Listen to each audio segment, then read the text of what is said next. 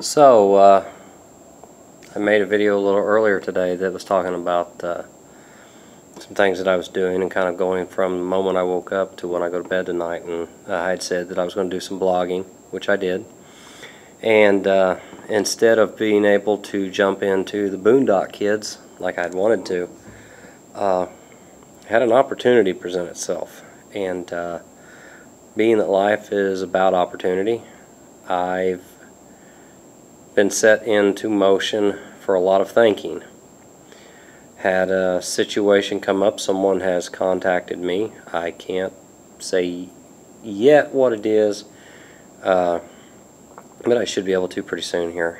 An opportunity that I've not had before as a writer, and an opportunity that has come up to really get my name out there, and some things that have been set in motion today was brought me to the point that I've had some decisions to make.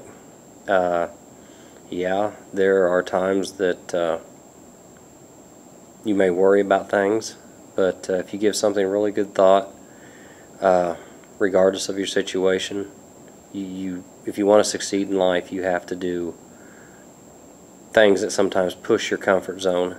And a lot of times when you push that comfort zone, you find an honest reward on the other side. So right now, obviously at work, just taking a break here before I go to the next hallway, and doing a lot of thinking. Been getting some advice from friends, and got a lot to think about. But I think I know where I'm going to go, and I think I know what I'm going to do, and I'm hoping within the next day or so I can share some of that with you. And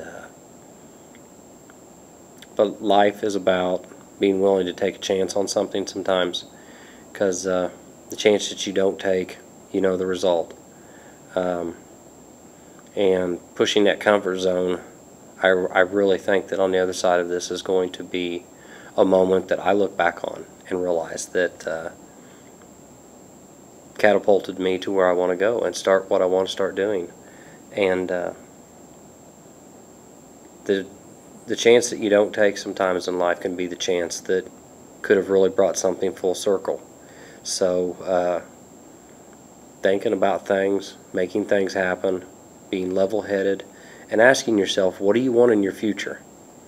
Been doing those things today. So I'll probably get another video here before I go to bed tonight, but that's where I'm at right now. I'm really excited and ready to share this, but can't share it quite yet. So stay in there, stay hungry, stay foolish.